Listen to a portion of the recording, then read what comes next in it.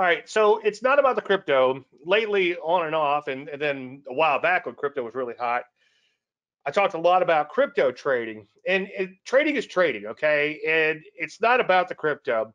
The reason I'm talking about crypto so much right now, obviously, is because it's hot, and so are stocks.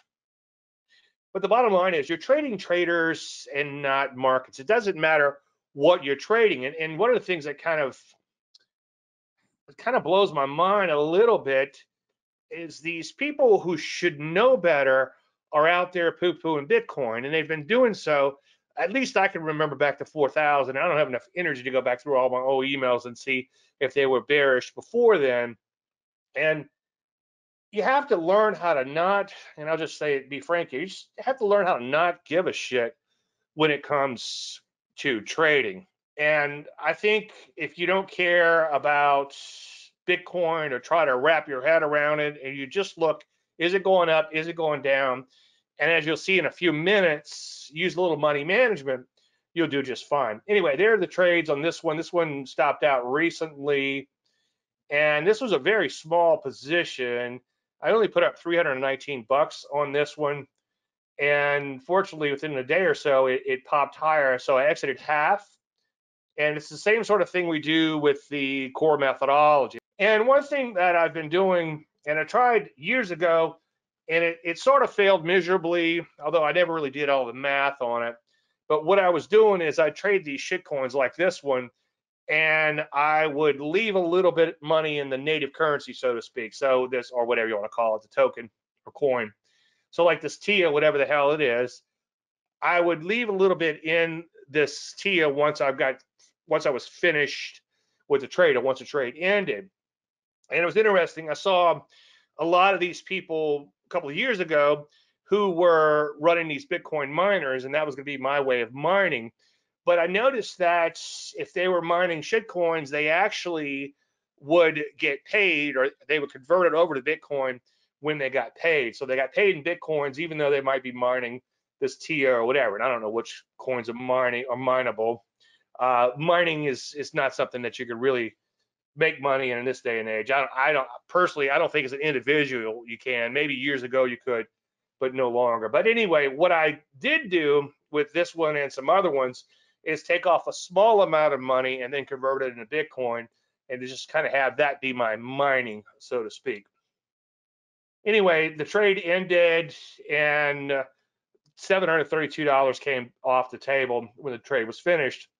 And this whole trade was 420% total. And let's see if we have the math in here. So it started with 319, and then 991 was the total that came out of the market. So this is a profit of $672. And I only started with 300 bucks in this particular case. This was in a smaller crypto account. And by the way, that's the other thing about crypto is you don't need a huge account. And again, trading is trading. And trading is all about getting the reps in. The more cycles you go through, the more reps you go through, the more automatic these things become. So for instance, with this pair or any other pairs that I'm going to show you, the first thing I do as soon as I get a fill is I put in my IPT. So right here, this was a couple days ago, I got filled here, and then I immediately put in my IPT. And in stocks, as you know, and if you look at the trading service, you could look at the spreadsheets and you could look at the archives, davelandry.com/archives, and you'll see how much risk on a percentage basis, which is also your initial profit target. That's based on the underlying instrument, not the total amount at risk. So in some cases, it might be 15%, like the KNF, and I'll show you that one in 1 second too.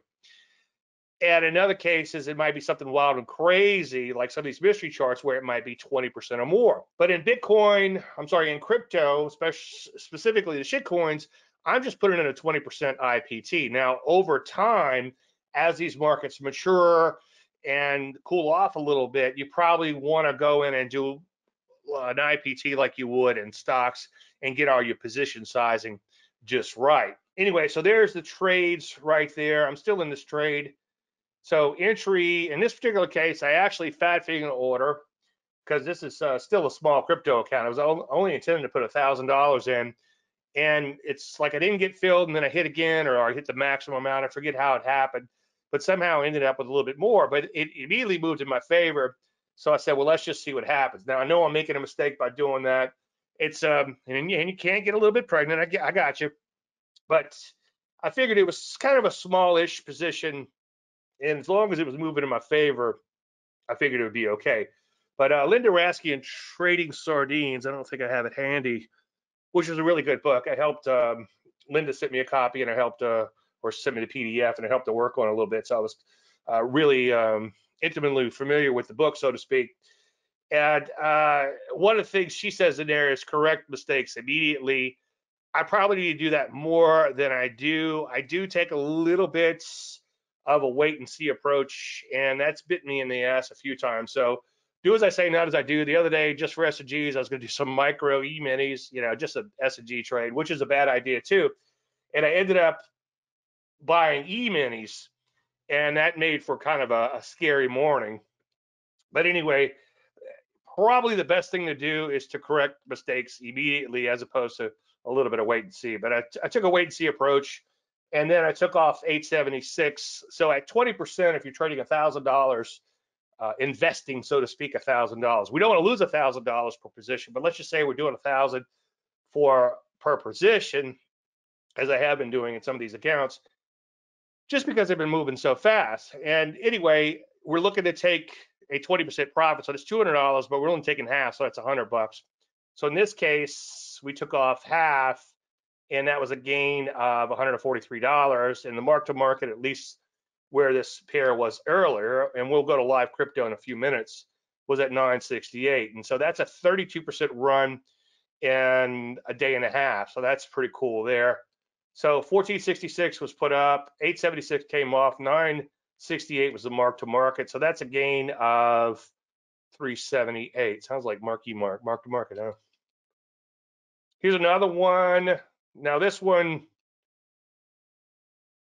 this must have been all the money I had left in the account, or I did this in a smaller account, but I only put up 667 and took off at 20%. So that was a gain of $64, woohoo. But better than the poking eye. You do that over a couple of days, it begins to add up.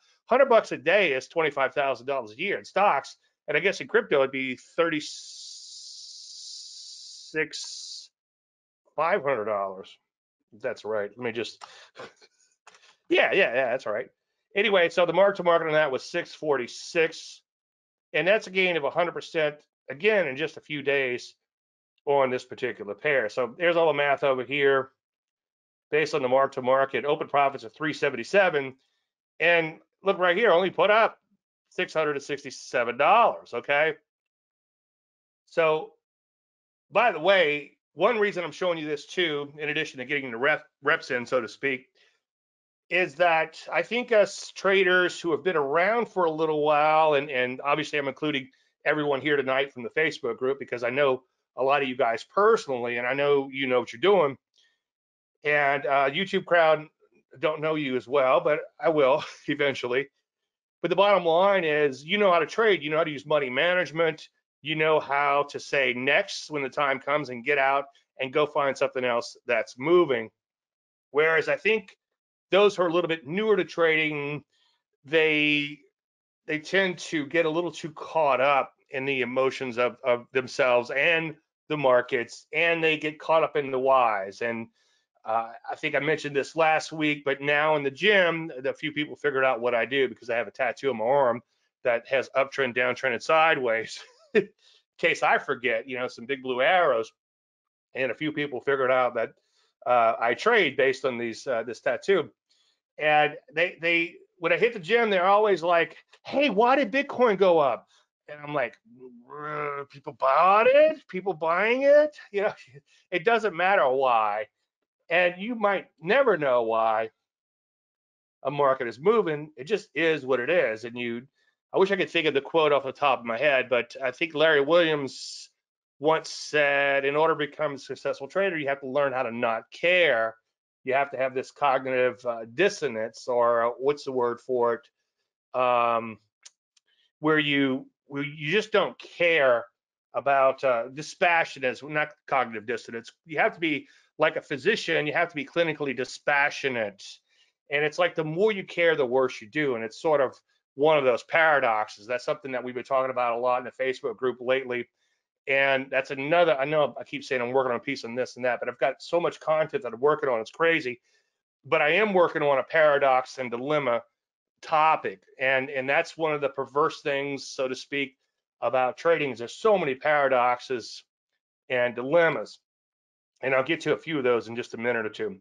Anyway, here's a trade here, and you can see that put up $1,000, 596 came off. Again, we're looking for 20%, so roughly $200 total profit. You take it off half of that. In this case, it turned out to be $96. And the mark to market is about 538. So not a huge profit left in this one. And technically, my stop should be at break even on that one. So that's a 20% move. And again, that's like in a day and a half. So if you annualize that, which is probably a bad idea, but if you annualize it, and I think it's okay to do, I love annualizing things because it makes you realize what you're looking at longer term. And like I said a second ago, in stocks, $100 a day, that's $25,000 a year. And a lot of times I'll have an S&G trade, it's only $100. Who cares? It's like, well, you keep doing that, or you do that several times a day, before you know it, like let's say you did that 4 times a day and lost 4 times, that's $100 grand a year. So it starts to add up a little bit after a while. Anyway, I did a mark to market on this one, so I was down $153 on the trade. I do have a stop in place on this one. Unfortunately, this was a core methodology type of trade. It took off, then it pulled back, and I posted it in Facebook. So I don't know if you guys are still in. Anybody in Facebook still in this trade? So with the core methodology, we're looking for a thrust followed by a pullback. But you can see that I still have an open order at that profit target, 20% above where I got in. So there it is, $983 was put up, 20% profit target. So far, it hasn't hit it. I do have a hard stop in place on this one. Now, if this was a stock, my stop would probably be like way down here somewhere, or certainly below this low, somewhere below this low. But in crypto, at least right now, it's moving so fast. I think it's okay to maybe use a little bit tighter stops. It's okay to scratch out a little bit. I do scratch out quite a bit, especially on the breakout type of trades with crypto. And as you probably know, breakouts tend to fail more often than not. So you will be wrong a lot. And it's a little bit different type of trading when you're caught up in those crazy relative strength type of markets. And I'll flesh that out a little bit when we get to the live charts. But anyway, I just wanted to show you one that wasn't necessarily working, just so you see that, hey, we lose money here too sometimes. But you can see nice thrust higher followed by a pullback. That's almost kind of textbook in nature, and that's why I put it up in Facebook, because it's just a generic looking pullback.